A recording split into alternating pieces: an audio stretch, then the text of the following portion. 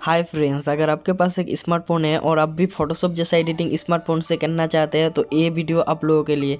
Guys, इस video पर मैं आप लोगों को कम्प्लीटली बताऊंगा आप लोग कैसे फोटोशॉप जैसा एडिटिंग स्मार्टफोन से कर सकते हैं, और उसके साथ साथ कुछ टिप्स भी दूंगा आप लोग कैसे जो फोटो का जो फिनिशिंग है दे सकते हैं, एंड बुके जो PNG है उसको कैसे ऐड कर सकते हैं, सब कुछ इस वीडियो पर मिल जाएगा। गाइस, जो फोटो शो हो रहा है स्क्रीन पर आप लोग देख सकते हैं कितना अच्छा लग रहा है। सो इस तरीके का एडिटिंग कम्प्लीटली सीखना है तो इस वीडियो को कम्प्लीटली देखो, तभी आप लोगों को समझ में आएगा। सो गाइस, चलिए आज का वीडियो शुरू करते हैं। Let start. सो गाइस, सबसे पहले आप लोगों को इस प्रीसेट को डाउनलोड कर लेना है मेरे डिस्क्रिप्शन लिंक से। डाउनलोड करने के बाद गाइस आप लोगों को ओपन कर लेना है लाइटरूम ऐप के अंदर। ओपन करने के बाद यहाँ से आप लोग देख सकते हैं कुछ इस तरीके का इंटरफेस आ जाएगा। सो यहाँ से आप लोगों को कॉपी सेटिंग कर लेना है। पहले 3 डॉट वाले ऑप्शन के अंदर टैप करना है, उसके बाद आप लोगों को कॉपी सेटिंग कर लेना है। ठीक है, कॉपी सेटिंग करने के बाद आप लोगों को बैक आ जाना है और यहाँ से जिस फोटो के अंदर आप लोग प्रीसेट को अप्लाई करना चाहते हैं उसके अंदर टैप कीजिए और यहाँ से फिर से 3 डॉट वाले ऑप्शन और पेज सेटिंग कर देना है। सो एक क्लिक के अंदर कुछ इस तरीके का कलर आ जाएगा। गाइस, ये प्रीसेट मैंने खुद बनाया आप लोगों के लिए। सो बहुत ही अच्छा वर्क करेगा प्रीसेट। सो मैं और एक फ़ोटो के अंदर दिखा देता हूँ आप लोगों को, जैसे कि ये वाला जो फोटो है इसके अंदर मैं अप्लाई करके बता देता हूँ कैसा लग रहा है। सो आप लोग देख सकते हैं एक क्लिक के अंदर रिटचिंग हो चुका है। सो गाइस, मैं बैक आ जाता हूँ और इस फोटो को सेव कर लेता हूँ। सो यहाँ से मैं सेव कर लूँगा। सबसे पहले सेव करने के बाद आप लोगों को बताता हूँ कैसे बुके PNG डालना है एंड बैकग्राउंड के अंदर कैसे और भी ब्लर डालना है। ठीक है, सो गाइस वीडियो को स्टेप बाय स्टेप देखो। सो फुल वीडियो अगर वॉच करोगे तो आप लोग बहुत ही अच्छे तरीके से रिटचिंग कर सकते हैं, इसलिए मैं बार बार बोल रहा हूँ कि गाइस फुल वीडियो देखो तभी आप लोगों को समझ में आएगा। सो गाइस, चलिए यहाँ पर कौन सा वाला एप्लीकेशन है वो बता देता हूँ। सो मैं स्क्रीन पर आया और यहाँ से जो यहाँ पर एक एप्लीकेशन है मेरे पास जिसका नाम है after focus pro. So guys, इस जो ऐप है इसका लिंक मेरे डिस्क्रिप्शन लिंक पर है, आप लोग जाकर बहुत ही आसान तरीके से डाउनलोड कर सकते हैं। सो मैं ऐप को ओपन करता हूँ। ओपन करने के बाद गाइस यहाँ पर कुछ इस तरीके का इंटरफेस खुल जाएगा और आप लोगों को क्या करना है, यहाँ से एल्बम पर टैप करना है और यहाँ से आप लोगों को एक फ़ोटो को इनपुट कर लेना है, यानी जिस फोटो को सेव किया उसको इनपुट कर लीजिएगा। ठीक है आप। सो मैं एक फ़ोटो को इनपुट कर लेता हूँ।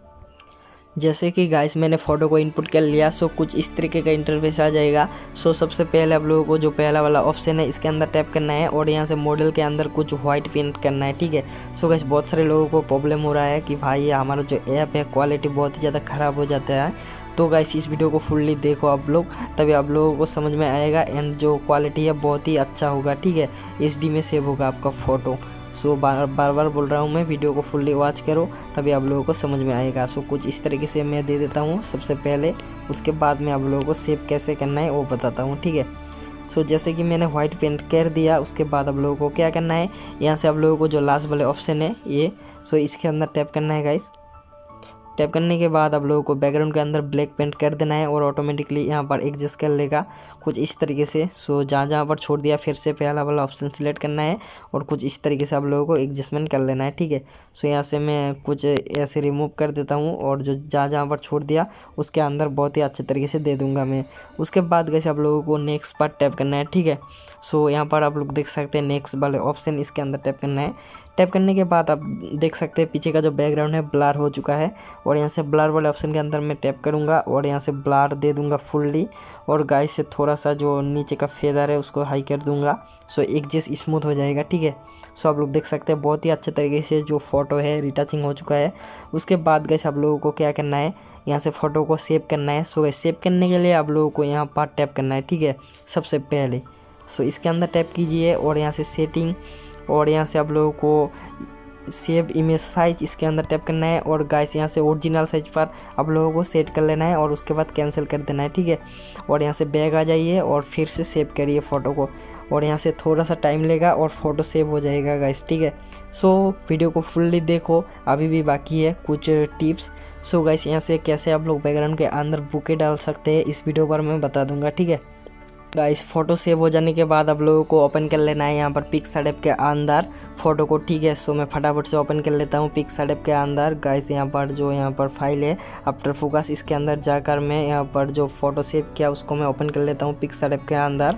जैसे कि मैंने पिक्सart ऐप के अंदर ओपन कर लिया, सो यहाँ पर मैं एक PNG का लिंक दे दूँगा जिसका नाम है बुके PNG। सो उस PNG का लिंक मेरे डिस्क्रिप्शन लिंक पर मिल जाएगा, आप लोग वहाँ से बहुत ही आसान तरीके से डाउनलोड कर सकते हैं। ठीक है। डाउनलोड वाले ऑप्शन और यहाँ से मैं डाउनलोड कर लूँगा गाइस। सो सॉरी यहाँ पर फाइल पर जाकर यहाँ पर एडजस्ट कर लूँगा। उसके बाद गाइस यहाँ से आप लोगों को जो स्क्रीन मोड कर देना है और आप लोगों को इस पर जाना है, ठीक है।